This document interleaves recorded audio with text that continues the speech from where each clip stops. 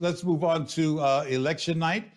We were on the air talking about how stunning a Murphy defeat was going to be, but we knew even then that there were a lot of votes that had to be counted, something both of you mentioned. Still, how surprising was the result in the governor's race? Senator? Yeah, I think, election night was probably more exciting than the actual campaign was. Right. I can say that now that I am happily comfortable that Phil Murphy has been reelected the governor of the state of New Jersey.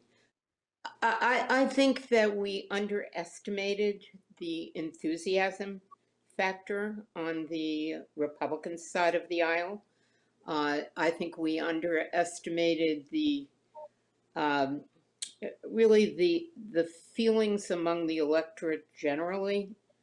That I think that the whole almost 2 years of COVID, of economic problems, of Chitterelli being able to tap into New Jersey being a high tax state, all of those things came together to put together, I think, a very large cadre of dissatisfied people. And they came out and voted Republican. And Jack Chitterelli was he's a personable guy who comes across well when he's out there meeting the public, and he was able to tap into that without, I guess, looking like Donald J. Trump. Bill, what would you add to that? I'd add two things to that. I mean, first of all, Loretta's right. Like Chris Christie, Jack Chitterelli is a great personality, charismatic, and connected with people, as Chris did in 2009, Jack did this year. First of all, I'm not conceding that it's over. There's a lot of votes to count, so let's count the votes. But I think what happened, right, there were two other factors that I would add to Loretta's list. First was the chaos in Washington. The Democratic Party nationally is in disarray, fighting between moderates and progressives as to whether or not we should fix our bridges and tunnels with this infrastructure bill, and then how much money to spend, whether it's $2 trillion or $3 trillion or $6 trillion, as Bernie Sanders wants. I think I said this a little bit last on election night. Terry McAuliffe gaffed in his debate when he said parents should not be involved in setting their school's curriculum, was heard around the country and was heard in New Jersey. And it gave real life and a real example of the far left agenda that suburban voters are just, afraid of. That they're afraid of losing control of their schools. They're afraid of crime skyrocketing, as on top of the typical issues of high taxes. And so I think those two issues kind of helped propel Jack to this, dead heat that we currently have. And so I think that's not to be left out of the equation of what was happening in Washington and the chaos and Terry McAuliffe's problems in Virginia that leaked into here as well. All right. So, Senator, you win by 1%, you win by 20%. You still won, assuming that Phil Murphy holds on to this lead. He should not walk away from any victory thinking that everything is swell, should he? I think that some of this, we're going to have to consider some things in lame duck. What do we address in the lame duck legislature? What don't we address? And I think that there is a message using the often used term, people want to talk about their kitchen table issues, about their kids' education, about their access to health care.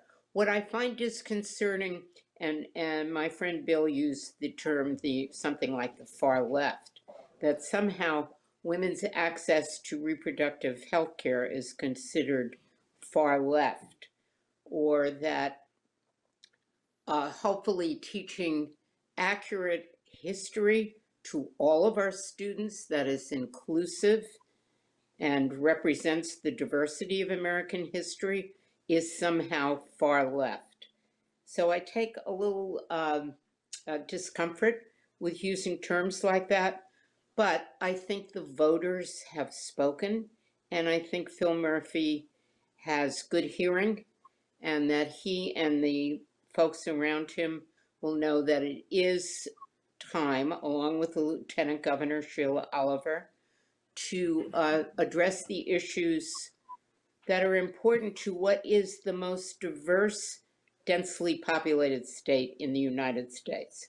I think a lot of times when governors get reelected, they get liberated, and I feel that they have more power.